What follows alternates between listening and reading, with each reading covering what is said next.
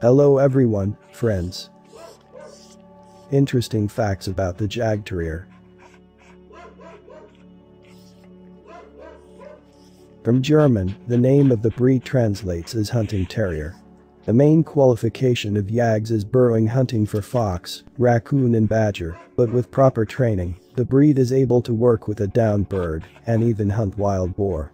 The German Jagdterrier has a high pain threshold, so in fights the dog is not able to adequately assess the situation and continues to fight even after receiving serious injuries. The strong-willed and independent nature of the Jagdterriers turns them into not the most manageable pets that need long walks, regular training and hunting trips. Despite the fact that the breed is successfully bred in Russia, among experts, representatives of German and Austrian breeding lines are considered a more valuable acquisition. German Jagdterriers can be involved in watchdog activities, but such work will not be able to fully satisfy the hunting instincts of the pet. Because of their recklessness and excitement, German Jagdterriers die hunting more often than representatives of other breeds. In part, the kamikaze effect is to blame for the innate insensitivity to pain, as well as for the overly active behavior of yags in burrows, contributing to the collapse of earth tunnels. Due to the innate tendency to leadership, the breed is not recommended for keeping owners who do not have experience working with hunting dogs.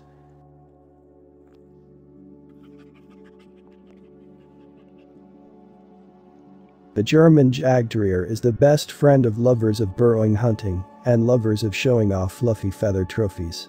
Enthusiastic, tireless, persistent, this reactive pursuer is always focused on the result, which he often achieves at the cost of his life and health.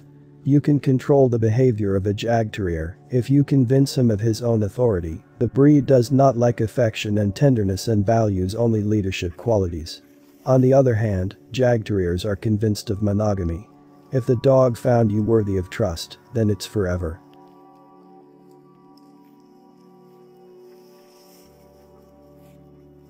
The breed was formed at the beginning of the 20th century when dog breeders fed up with show terriers began to dream of working pets capable of bringing real benefits.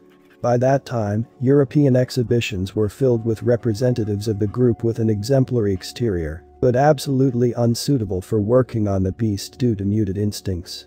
After the First World War, German specialists began breeding a new, purely hunting variety of terrier, ideally working in a hole. The first in this business was a dog breeder and part-time passionate fan of fox terriers, Walter Zangenberg, who was later joined by Rudolf Fries and Karl Erich Grunwald. The breeder began his experiments by taking 4 fox terrier puppies from Lutz Heck, director of the Munich Zoo.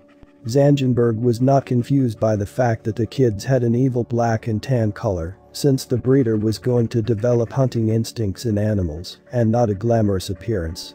As a result, the grown-up puppies were associated with black foxes, known for their phenomenal viciousness and relentless pursuit of the victim. In 1926, the first Jagdterriers Club was opened in Germany, and 12 months later, the wards of Zangenberg began to exhibit at the exhibition. At first, the breed was bred by inbreeding, closely related crossing, which did not have the best effect on the health of the offspring.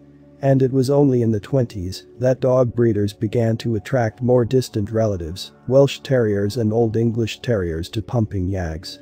After the Second World War, the breeding of the breed was no longer so active, which was facilitated by the division of Germany into occupation zones. In addition, the breeders of the GDR relied on the selection studies of Zangenberg, that is, they continued to cross the jagged relatives among themselves. As a result, the number of dogs quickly recovered, but the number of defective individuals began to grow exponentially.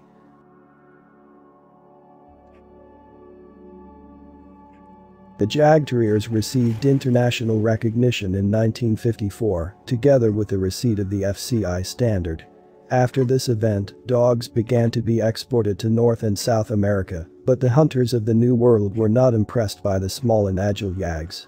German terriers were brought to the USSR in the 70s, although unofficial sources claim that the first acquaintance of domestic breeders with the breed took place 40 years earlier. Of the manufacturers imported into the Soviet Union, Cherry von Riechbach, Dina von Galitzee and Enki von Woolseyjersey are especially worth noting. It was these people who laid the foundation for the first generations of Russian Jagdterriers. And that's all, friends. There are many more interesting things in the following videos. Thank you for your attention. Subscribe to the channel so as not to miss a lot of interesting things.